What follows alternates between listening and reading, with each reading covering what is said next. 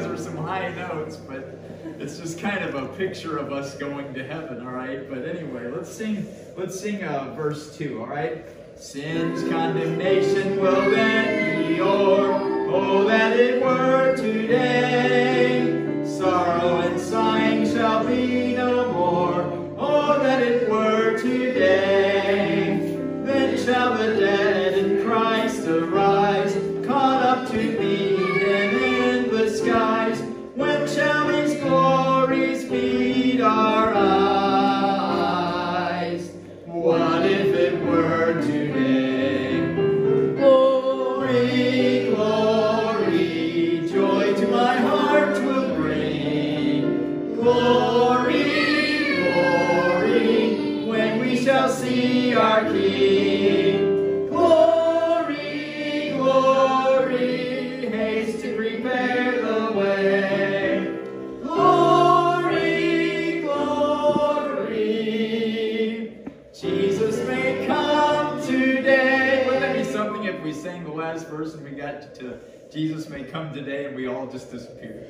That would be awesome. Hey, let's sing it like that's going to happen, all right? Faithful and true would He find us near if He should come today. Watching in gladness and not in fear if He should come today. All of God's children then will fly to clouds of glory in the sky. Watch, for the time is drawing nigh. What if it were today? Glory, glory, joy to my heart will bring. Glory, glory, when we shall see our King. Glory, glory, haste to prepare the way. Glory, glory, Jesus may come today. Wouldn't that be something? Wow. Amen. All right, well, you can be seated. And thank you all for coming tonight. Are you doing young people? Okay, good. All right. Okay, so let's just remember to pray for one another. Remember to pray for Maurice and Betty, if you would, please, and just keep them in mind. I would really appreciate it if you'd give them a call. It's easy to, when you're away from church, it's easy to feel forgotten. And you don't want that to be the case. They're still part of our family. So they certainly would invite a phone call or visit, a letter that just says, hey, we miss you, but we think about you all the time. Because they are talked about. I hear people mentioning them all the time. But if you would just maybe encourage them with a little note or something. And honestly, while I love them I love them and I love visiting them, honestly, it's more looked at as something the pastor's supposed to do when you're that person. It's so much more meaningful when it's from somebody who technically doesn't really have to do it. If you get what I'm saying. I don't look at it as something I have to do. It's something I want to do. But when you're the person that you're visiting, it's kind of like, I wonder if anybody else cares. And, and remember this too. One day you're going to be in the same situation. And you'll be wondering, I wonder if somebody's going to visit me. So that's just something to consider. If you would just remember and call them and just say, hey, I love you, miss you. They're really struggling. So, and they've done so much for our church, and I know that you know that. But let's go ahead and we'll pray. Remember Sister Amala, she's doing well. And got some good reports, but just continue to pray for the process involved, okay? Well, Lord, we just thank you for this time we can be together, and we pray that you would just have your way tonight. Lord, we pray that you would just teach us from your word and some of the valuable lessons that we find there. And, Lord, we thank you for the truths that we find. We thank you for what we have available to us in Christ Jesus. Lord, we just pray that you would bless the junior church, the children's church. Lord, I thank you that we have this group of young people that we can nurture and train up. We don't have much time, but we've got more time than we would if they were teenagers. So I pray that you would use the time that we have with them to strengthen them and prepare them for what's ahead. And Lord, I pray you bless Josh and Julie as they help them. Lord, bless the main service as well. Lord, we pray for Maurice and Betty. We pray that you would just encourage them and lift up their spirits. Lord, we pray that you would just let them know that you're near. And Lord, we also pray that you be with Sister Namala and the tests that are coming up and just the many doubts and uncertainties that are ahead. We pray that you just help her, Lord, to keep her eyes fixed on you. And we just thank you for all that you're going to do, Lord. Bless. We pray, Lord, that you would just have your way in the church tonight. In Jesus' name we pray. Amen. Okay, so let's turn to page 170 because this is another truth. Jesus is coming again, but his Spirit is here with us. The Comforter has come. Page 170. So let's sing page 170. Comforter has come.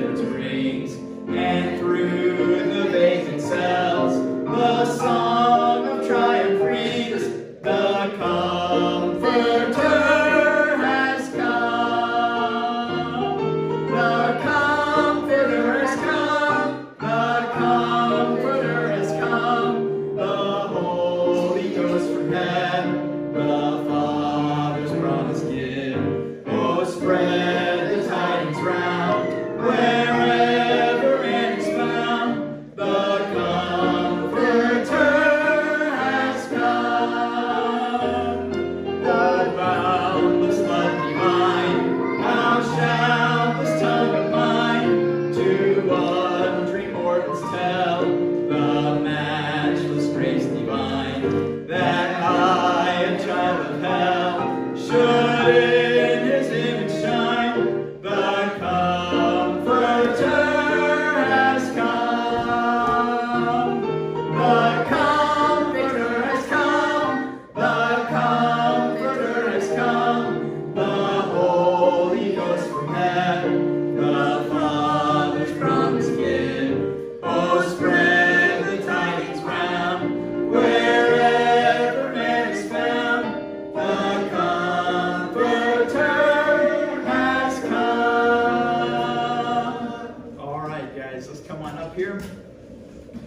take up our offering.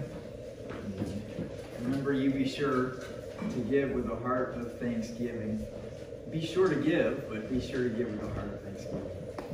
And I know the Lord will surprise you. He really will. So let's pray. Okay, Josh, if you lead us in prayer, please.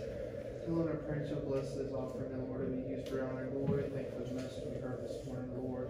I pray so Pastor as he preaches tonight, the young children's class tonight, the Lord, I pray for such that. In Jesus' name, amen. Amen.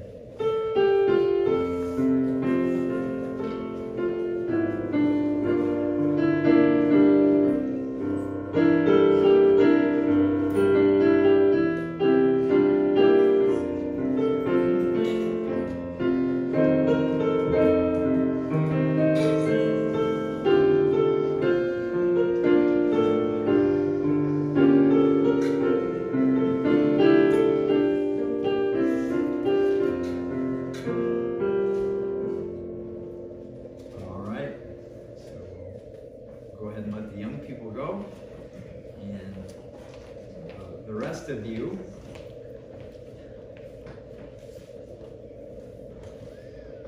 turn with me to 1 Corinthians chapter 15.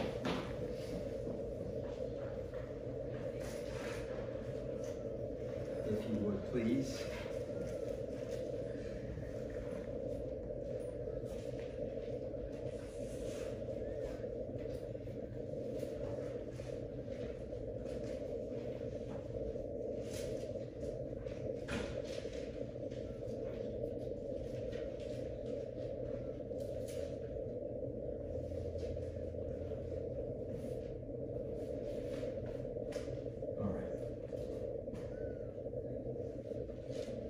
Corinthians 15.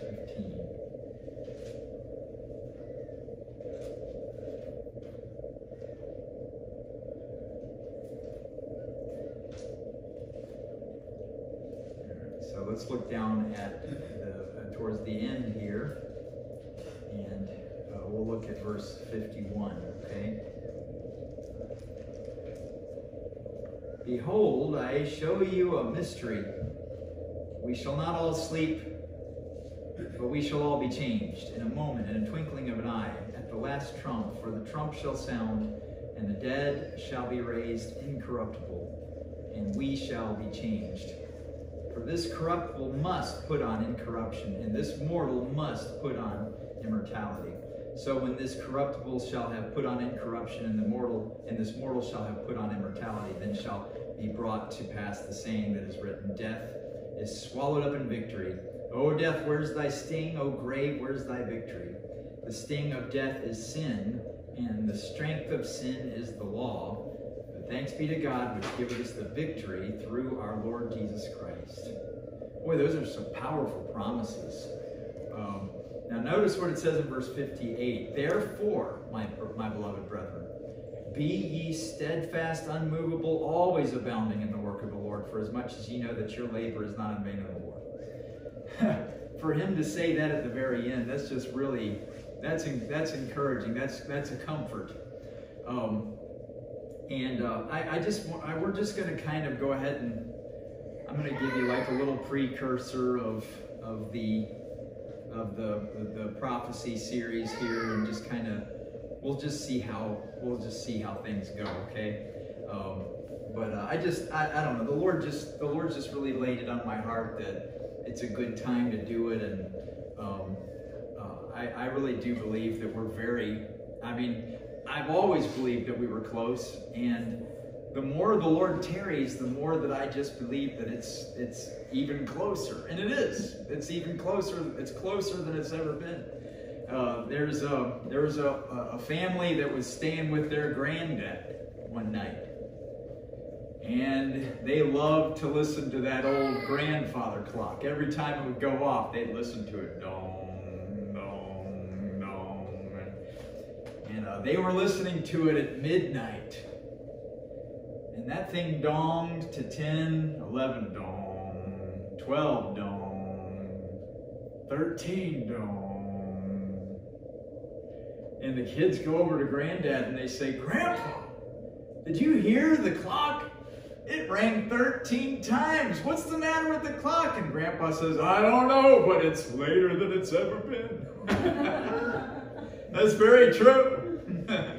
My grandfather's clock would mess around like that. My brother has the clock, but we never could get that thing to work.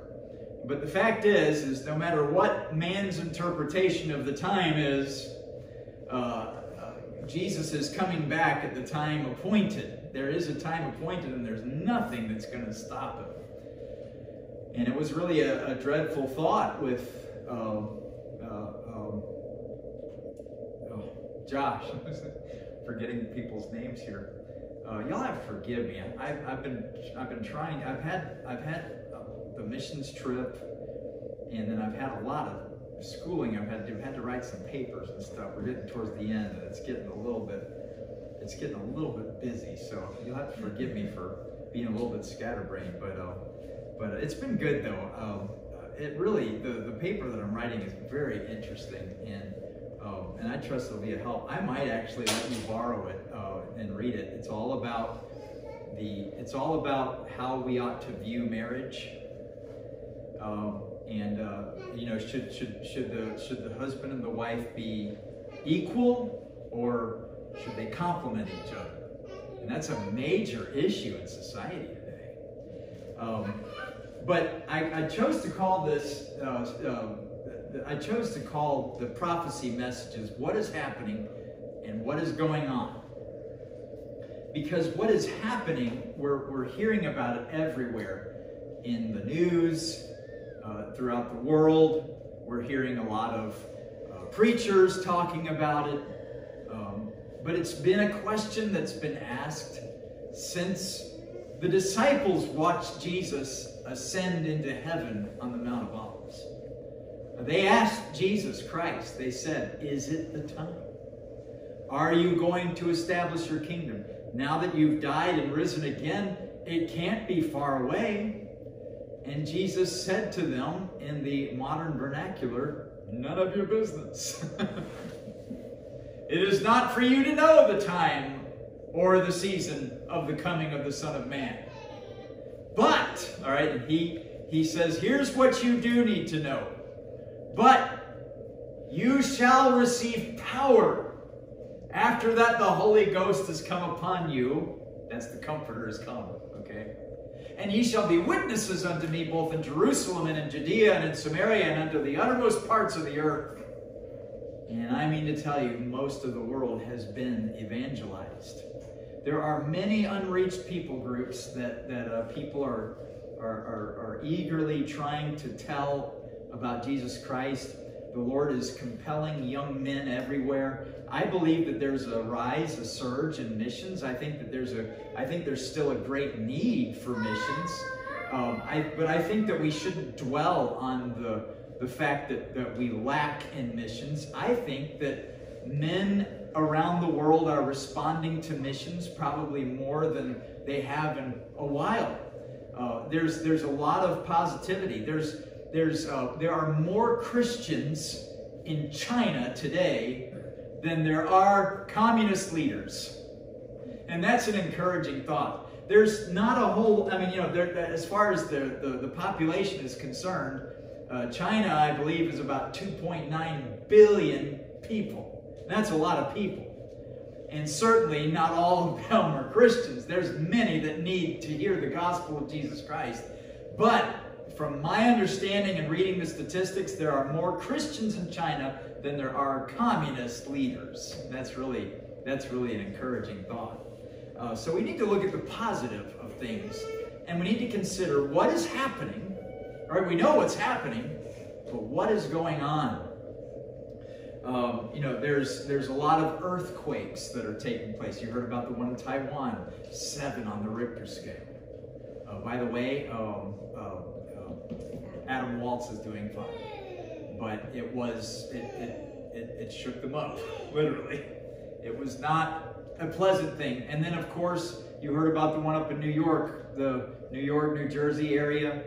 There was another earthquake that took place, and you saw the video that I shared that the earthquakes are accumulating. I mean, it's almost like the earth is about to explode. It just kind of started slowly and then towards the end. You really should watch it on YouTube. It wasn't very clear up here on the screen. You just couldn't see. You couldn't see them popping up the way that you could on a regular screen. And so I would encourage you to look that up. If you want the link, I'll be happy to send it to you. But it really was an interesting thing. This was something that was shared by a lost person. And Jesus Christ said it himself. He said that he said that the end is not yet come, but towards the end you're going to hear of wars, and we've had them in the past century, 20th century. We've had more wars than any other century in the entire world. Wars, rumors of wars, all right? You remember those? You remember, some of you might remember the Cold War, all right? Those were rumors of wars.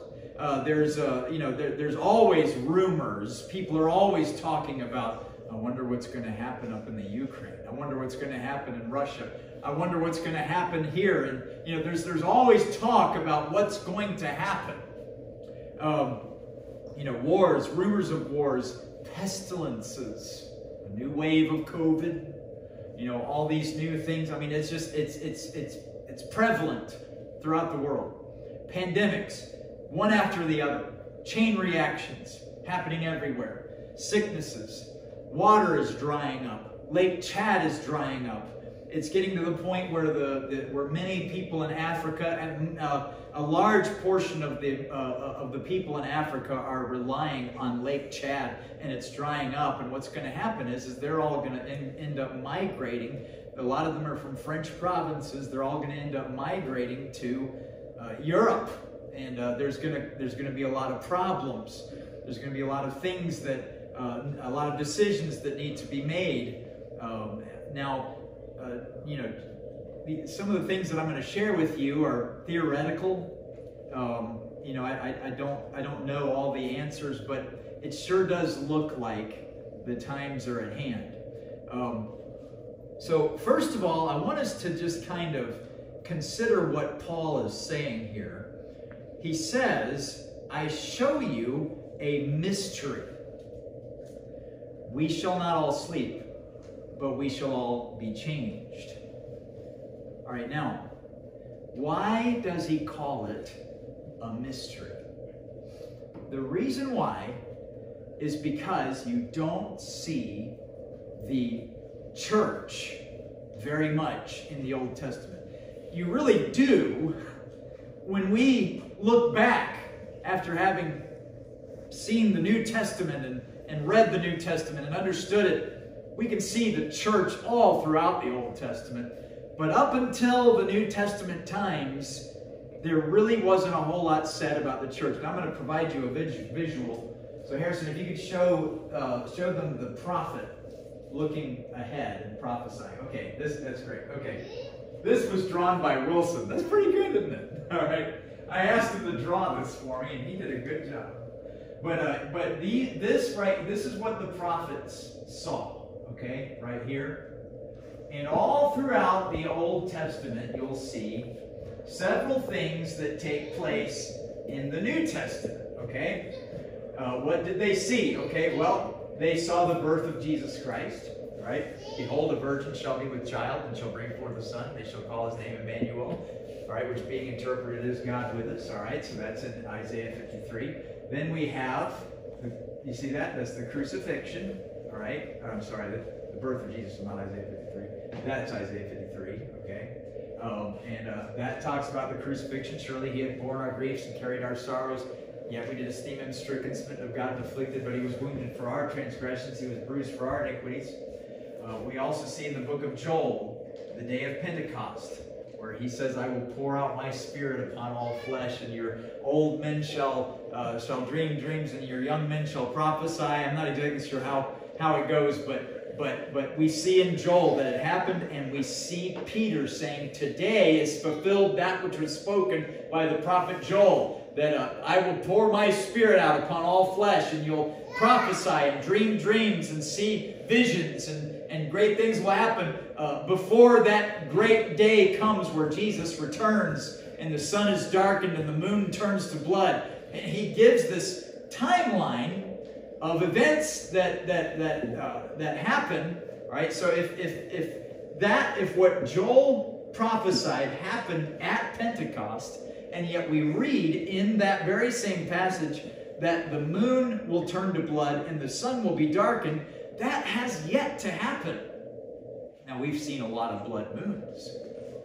We've seen a lot of solar eclipses, but we haven't seen it happen at the same time. Now, that's unusual. I mean, I've wrapped it around my head trying to think, okay, what causes a lunar eclipse? And what, okay, so a lunar eclipse happens, if I'm not mistaken, a lunar eclipse takes place when the earth blocks the sun and the moon turns red. Okay. All right. Okay. All right. Well, Judson's saying yes. He thinks it's okay. The moon, when we have a solar eclipse, the moon blocks the sun from our vision. All right. But make sure you wear your sunglasses when you look. All right, because it could really damage your eyes. But what I'm curious about is what on earth is going to cover up the sun while the moon is eclipsed? It just, something else is going to get in the way. I don't know what it is, all right? But whatever it is, it's prophesied in these latter days. So we see we see that, all right? So that event takes place right there.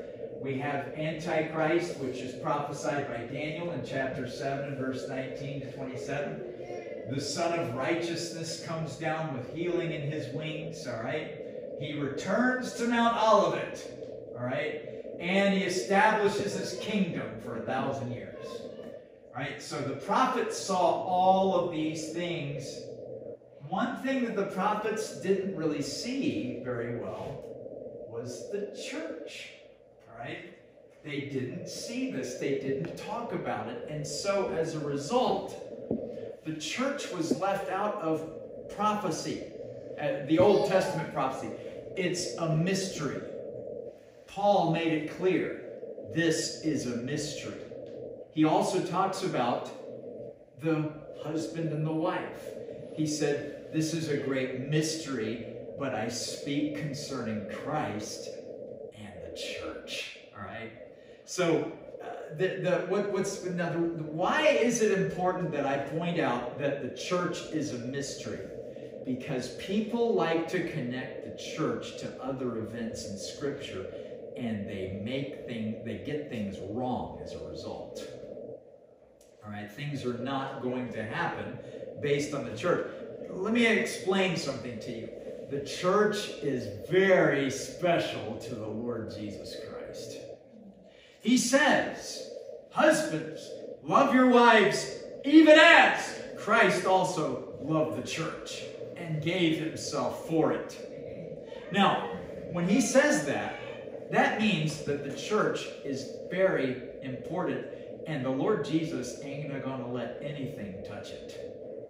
All right? The church is also, Jesus made it very clear that the gates of hell would not prevail against the church. He said to Peter, he said, blessed art thou, Simon Bar-Jonah, for flesh and blood hath not revealed it unto you, but my Father which is in heaven. Now what's he talking about? Well, he asked Peter, he said, Peter, who do people say that I am? The disciples said, well, some say that you're Elias, and some say you're Jeremiah, or one of those prophets. And he says, but who do you say that I am? And Peter said, thou art the Christ, the Son of the living God. Blessed art thou, Simon Bar-Jonah. Isn't it interesting that he said Simon, son of Jonah? I thought that was an interesting name for him.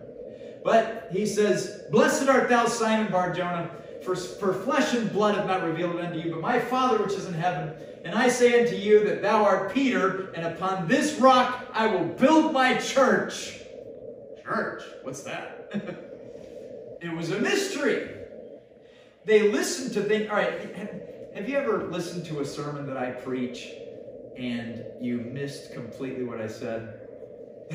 Of course you have. Especially with Mike Barnett. I mean, I get so deep. There's probably all sorts of stuff that I've said that I can't even remember. No, I'm just kidding. But seriously, but when it comes to listening to preaching, you don't gather everything. And these guys heard him say, upon this rock I will build my church, and the gates of hell shall not prevail against it. And they probably all looked at each other, rolled their eyes, and said, he's always got to talk so cryptic, doesn't he? You know. Jesus said, I have many things to say unto you, but you can't bear them now. Howbeit, when he, the Spirit of truth, is come, he shall teach you all things, for he shall bring all things to your remembrance whatsoever I have showed unto you. But I have a lot of things to say, and there's a lot of things that I have said that you've completely missed. He said to the disciples, he said, I'm going to die on the cross. And Peter grabs him and says, far be it from thee, Lord. And he grabs him and says, get thee behind me, Satan. For thou savorest the things that be of God and not of men. Now, I think that basically what he's saying is Peter, you're being an adversary to me. Do not hinder me from the purpose for which I came. That's what Jesus was saying to Peter. So he said, on this rock I will build my church, and the gates of hell shall not prevail against it. You know what that means? That means that the principalities and powers that rule this world are presently being hindered from doing what they want to do. You know why? Because the church is in the way. Can you imagine if the church woke up today and realized what they were? That they realized, I'm betrothed to Jesus Christ. I'm one with his Spirit. And all of a sudden, the church awakens to the realities of what the Scriptures say. Can you imagine what a danger they would be to the enemy? Oh, the enemy doesn't want you to know the truths of Scripture. The enemy doesn't want you to know about the power that you have with Jesus Christ. He doesn't want you to know about the authority that you have. The devil is a defeated foe. Basically, he looks like the Wizard of Oz. All right, what do I mean by that? He's devised all sorts of lies and illusions in your head to make you think that he's the great and terrible Oz. When in fact, he's a little old man in the corner hiding behind a curtain. And he's scaring the living daylights out of the church. But we just need a little Toto to go along and pull back the curtain. And we need the church to have a little look and go, who's that guy? Pay no attention to that man behind the curtain. You remember that? All right. That's the enemy. That's the devil. Do you know that defeated enemies would lie their way through and try to win the war by deceit, by bluffing? All right. My boys like Star Trek. You know, and there's this scene in Star Trek where the Starship Enterprise loses all of its power and it's just kind of floating there. And Kirk goes, we're a sitting duck. And right over here are the Klingons, and they're sitting there looking at him, you know, like, why haven't they fired? They weren't sure what was wrong. They thought maybe, so Kirk gets on there and he goes, this is Captain James T. Kirk of the Enterprise, says, you have no right to be here, and if you don't get out of here, we're going to blow you away. Well, they couldn't do anything. But he was bluffing. All you have to do is look at the Scriptures and say, Satan, you're bluffing. That's right. You're bluffing. And the enemy says, no, I'm not. And you say, yes, you are. The Bible says so. Jesus had to call him on it 3 times. It is written, it is written, it is written. The devil hates the church. All right, now, let's take a look at the timeline, the blueprint, the one with the fire. No. Yes, that's the one. Okay. So this is, by the way, God rest his soul, Bob Shelton, I'm giving you credit for the diagram that you drew. Okay. Bob Shelton is a dear friend of mine, and I asked him if I could borrow his blueprint, and he said, as long as you tell people that I made it. So, Dr. Bob, thank you for this. Okay, so, right here is where we are right now, okay? I would say probably about right there, okay? So what we have, this is a diagram, and I'm going to try to print the sheet out for you so you can actually look at it yourself, okay? But what we have here are, according to Scripture, we have heaven, Satan is the prince of the power of the air, and we have earth. Okay, now this little line right here is the church, okay? And then right here is Hades. This is where the souls of the damned go that choose not to believe in Jesus Christ as their Savior. All right, now, the 70th week of Daniel, we're going to look at that a little bit later, all right? That would be the 7-year tribulation. 1 week in the Bible is 7 years. Don't ask me why they call it a week. I don't know. But in the Bible, if you read a week in the Old Testament, it's referring to 7 years. All right? As a matter of fact, when you see that Jacob served 7 years for Rachel, and they seemed unto him but a short time for the love he had to her.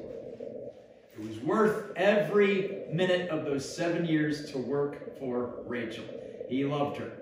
And then it says this, when he had fulfilled her week, he married her. Okay. So, when you see that, you see a clear explanation that a week is 7 years. Whenever you see the word week in the Old Testament, it's a 7-year period. Okay. There's 70 weeks. 7 times 7 is what?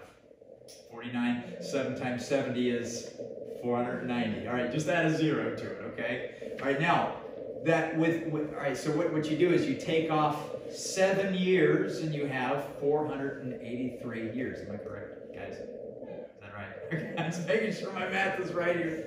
Okay, so what is with the 483 years? All right, the building process of Nehemiah began the 70 weeks of Daniel.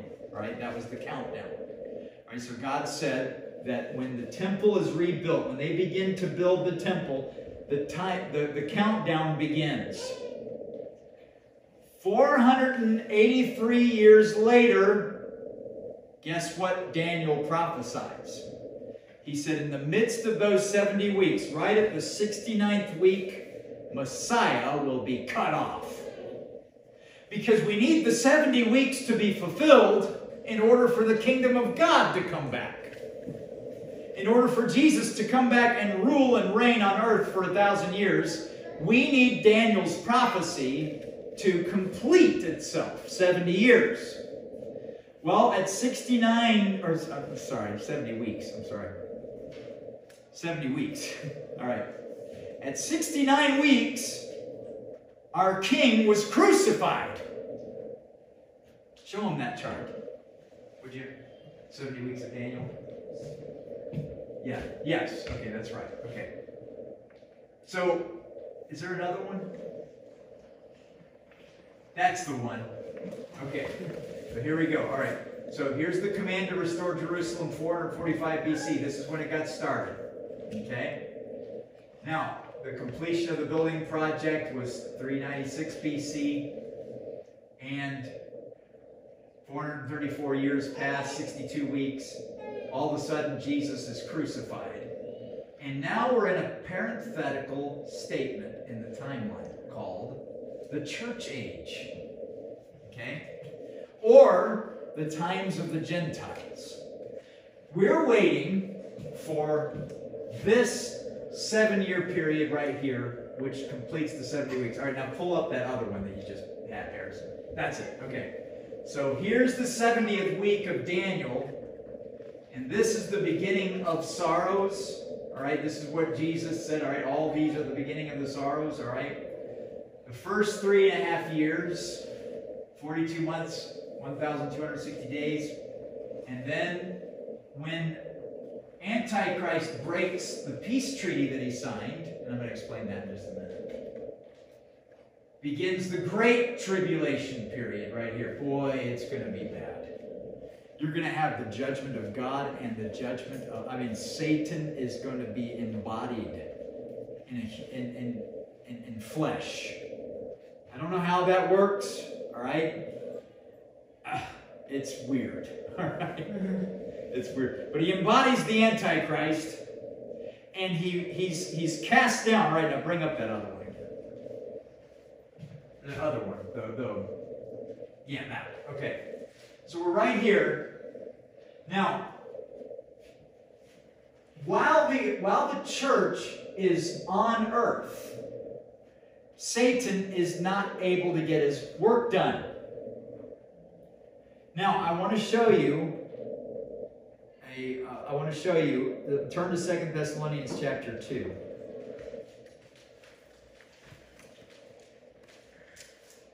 Are you all following me? Okay. I really do try to make sure that you understand everything that's going on here, okay? Because you need to understand, so the most important thing is that you need to understand that we're right here, okay? And the timeline goes this way, all right? Everything you see is what's going to happen, okay? We're about, I'd say we're about right there, all right? I think we're really close. All right, now, how do I know that? Okay, well, I'm going to explain that in just a second. All right, now look what it says. Let's look at 2 Thessalonians chapter 2. And remember, let's look, I'm reading it, sorry. Look at verse 1, okay, of 2 Thessalonians chapter 2. Now we beseech you, brethren, all right, now Paul's writing to the Thessalonians. Now we beseech you, brethren, by the coming of our Lord Jesus Christ and by our gathering together unto him, that ye be not soon shaken in mind or be troubled, neither by spirit nor by word, nor by letter, as from us, as that the day of Christ is at hand. Okay, now, there's a difference, all right? Don't get the day of Christ mixed up with the rapture of the church. Paul is referring to the day of Christ. Now notice what it says in verse 3. Let no man deceive you by any means, for that day shall not come, except there come a falling away first. When you see that word falling away, there's a great apostasy. There are people in the world today that say, we're experiencing a great apostasy. No, we're not. What is an apostasy? All right, an apostasy is when you embrace Christianity and you come close to getting saved, but then you reject it. You never did trust Christ as your Savior. You became an apostate. You embraced truth. You clung to it, but you never trusted Christ as your Savior, and then you rejected it. And the Bible says that a man like that it'd be better if he weren't even born. You don't want to be an apostate, okay? An apostate embraces the truth and then lets go of it. Now, that doesn't mean he loses his salvation. What I'm saying is that he teaches, he believes it, but he never trusts Christ as his Savior, but then he forsakes it. All right, let's go over it. That's what it's saying right here, all right? We have a great apostasy. There's a falling away first. And what in the world does that mean? Well, let's keep going, all right? And that man of sin be revealed, the son of perdition. Who's that? That's the Antichrist. That's a man known as Antichrist. All right, I believe that the devil has one reserved for every century, or every generation at least. Harrison's convinced that Napoleon Bonaparte might have been the Antichrist. I think it's possible too. I mean, that guy was something. He was the emperor of Europe, the revived Roman Empire. I believe that there's a man reserved in every era. I think it's very possible that there's all different men that could have easily been pointed out as the Antichrist. But look what it says in verse 4. Who opposeth and exalteth himself above all that is called God or that is worshipped, so that he as God sitteth in the temple of God, showing himself that he is God.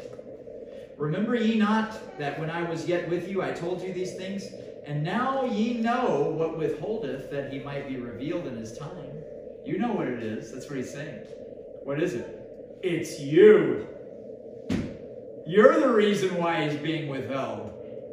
Really? Well, look what it says in verse 7. For the mystery of iniquity doth already work.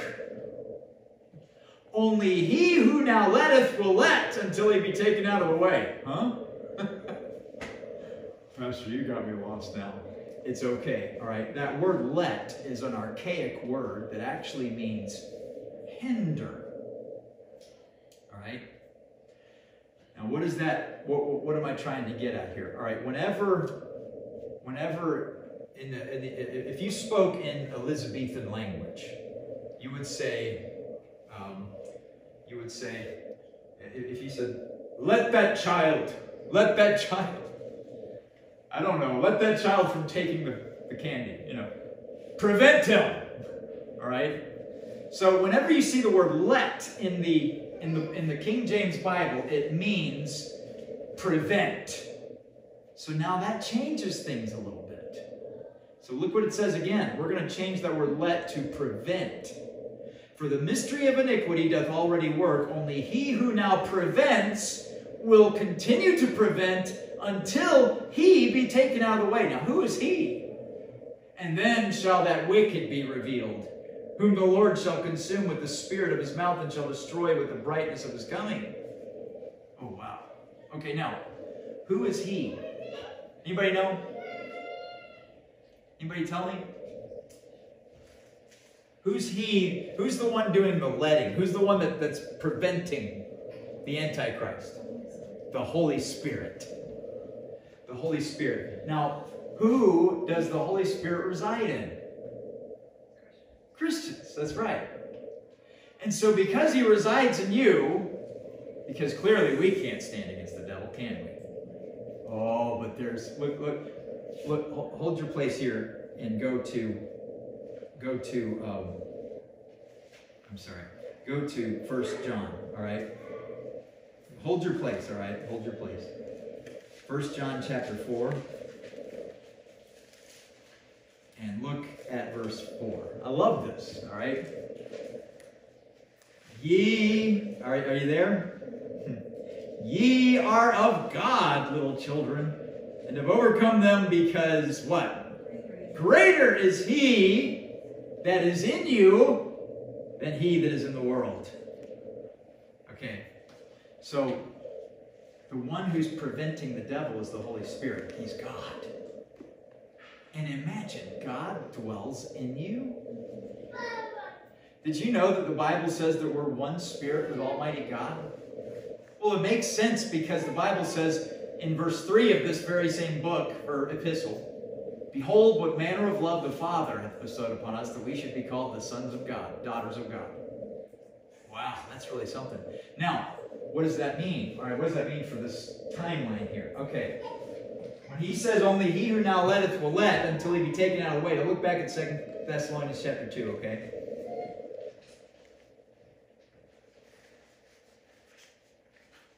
He's talking about the rapture of the church.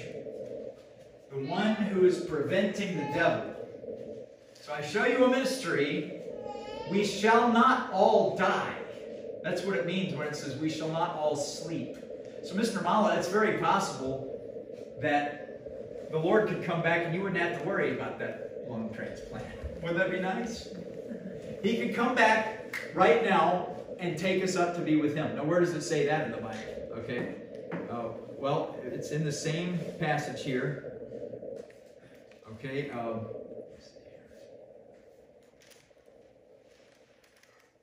Let me just put down some words here so I can find it. 1 Thessalonians chapter 4, okay?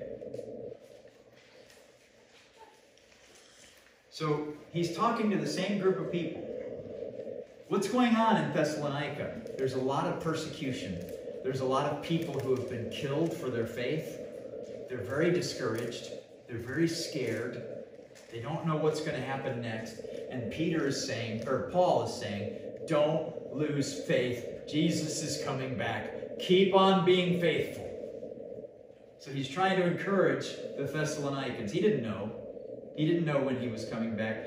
He didn't come back, but I'm sure that he strengthened their faith by telling them this, okay? He strengthens mine for sure. Now notice, Verse 15, for this we say unto you by the word of the Lord, that we which are alive and remain unto the coming of the Lord shall not prevent them which are asleep or which are dead. For the Lord himself shall descend from heaven with a shout, with the voice of the archangel, and with the trump of God, and the dead in Christ shall rise first. Then we which are alive and remain shall be caught up together with them, with Mom, with Miss Helen, with people that you love, people that you long to see, caught up together with them in the clouds to meet the Lord in the air, and so shall we ever be with the Lord. It'll be over. And verse 18 says, wherefore comfort one another with these words. He's saying, don't lose hope. Get excited. Jesus is going to call us home. Now what's weird about that is that the angel told the apostles, he said, that in like fashion as you saw Jesus ascend from the Mount of Olives, you're going to see him come back to the Mount of Olives. As a matter of fact, he's going to come back so hard that the Mount of Olives is going to split in half. But now wait a minute. Is that here? Okay, no, it's not. Notice. It says that we will be caught up together with them in the clouds to meet the Lord in the air. Right? And that's where the judgment seat begins. And here is the marriage supper of the Lamb. So while we're having a feast for 7 years, the earth is falling apart. That's going to be something, isn't it? And I love what Dean Miller said. Dean Miller was at the men's prayer advance. He said that the Lord Jesus is going to finish his dinner at the end of that 7-year period. He's going to wipe his mouth and he's going to go, let's ride. I love that. He said, we're going to get on our horses and we're going to come back to earth with him. And that's when he comes back to earth as king. He's going to come back, and it says that out of his mouth goeth a sharp sword, that with it he should smite the nations. And we're going to be there with him. I believe that. The Word of God says that. And I'll show you some of the verses where it says that in the future. But that is what happens. Now, I want you to notice this, okay? There's a little gap right here, right? There's nowhere in the Bible that says that there is a gap. But the fact of the matter is there has to be a little gap before the 7-year tribulation takes place. Okay, now I'm going to tell you why. Because whoever the Antichrist is going to be able to sign a peace treaty. And do you know what's going to happen when he signs the peace treaty? He's going to build the Jews a temple, almost like Herod's, on the Temple Mount. Do you know how much of a problem that's going to be for him right now? You know why? Does anybody know why? The Dome of the Rock is there. Muslims everywhere come to Mecca. And they circle around. I mean, they squeeze tight together just so they can kiss that rock. That rock inside of that dome is very important to the Muslims. And so if the Antichrist, according to Scripture, is going to build a temple, do you know what that means? It means he's going to have a little bit of clout, don't you think? Do you know of anybody right now that has enough clout to do something like that? I don't. But I'm going to tell you this. As soon as the Holy Spirit is gone, powers of darkness are going to flood this earth, and they're going to raise up Antichrist in such a way that you will have never seen such a leader as him. And he will rise, and he will intimidate, and he will frighten people into submission. People will love him, but anyone who gets in his way had better not. All right? He is going to be completely demon-possessed. And he's going to take rule, and he's going to have such power that he's going to become the ruler of the entire world. And the world is preparing for it. The world is shrinking as we speak. The information age is just, it's amazing. At the very end of Daniel, and I'm going to stop right now, okay? But at the very end of Daniel, he says that in the latter days, he says, I want you to take this book, I want you to seal it up until the end. At the end, it says that man will go to and fro in the earth, and knowledge shall be increased. If you get up in the morning, get up about 6:30 in the morning, 7, and look up at the sky, and you will see something called air traffic. And you'll probably be able to count about 7, 8, 9, 10 airplanes going through the sky. You know why? Because man is going to and fro in the earth. And knowledge is increasing. I'll tell you what, you know who my best friend is right now? ChatGPT. Knowledge is increasing. No, I'm just kidding. He's not my friend. All right. I don't like you. You know, you can actually say I don't like you. It'd be interesting to see what he said. But anyway. Watch. I'll give you an example, okay?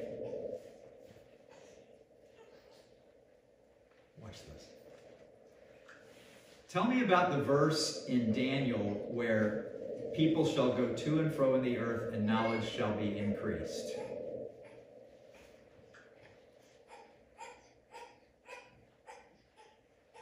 The verse you're referring to is Daniel 12, verse 4 in the King James Version, which states, But thou, O Daniel, shut up the words and seal the book, even to the time of the end. Many shall run to and fro, and knowledge shall be increased. That's pretty incredible, isn't it?